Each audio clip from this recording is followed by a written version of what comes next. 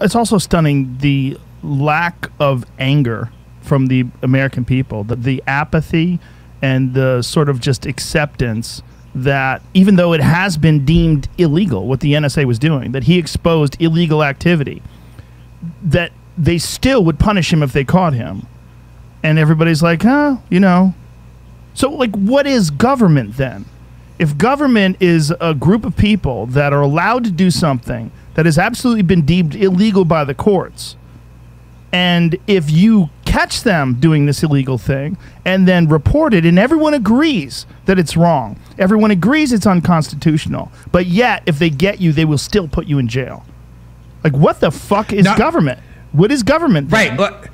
Not only that, right? Not only is the person who exposes what are crimes, what courts have said are crimes, not only is that person punished as though they've done something wrong, when in reality they're owed the gratitude, right, of the entire country for stopping criminal spying by the government on our population domestically, which was one of the primary preoccupations of the American Revolution. Yes. That was what the founding was about. It was about, you know, the king not being able to send his goons into your house and into your neighborhoods and search through your papers unless they had a proven reason to do so, approved by a court. That's what Snowden demonstrated, told all of us the government was doing to us, not to the terrorists, not to all of us. Yeah.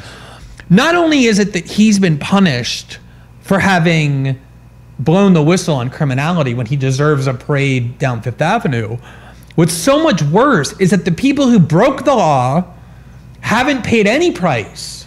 They don't have charges against them. Nothing. In fact, they remained in government. The thing that made Snowden finally commit, the last kind of the straw that broke his back, as it were, was when James Clapper, President Obama's senior national security official, he ran the entire national security apparatus as the director of national intelligence, went before the Senate and was asked explicitly, does the US government, does the NSA collect dossiers and tons of information on millions of Americans? And he looked at the senator who asked him that and said, no, sir, not wittingly.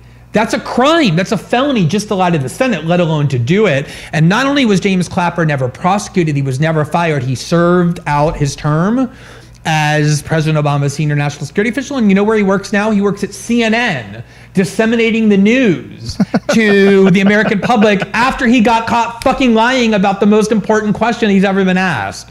That's how you know that you live in a country that, despite the facade of democracy, has gone very, very off course. You know, like the one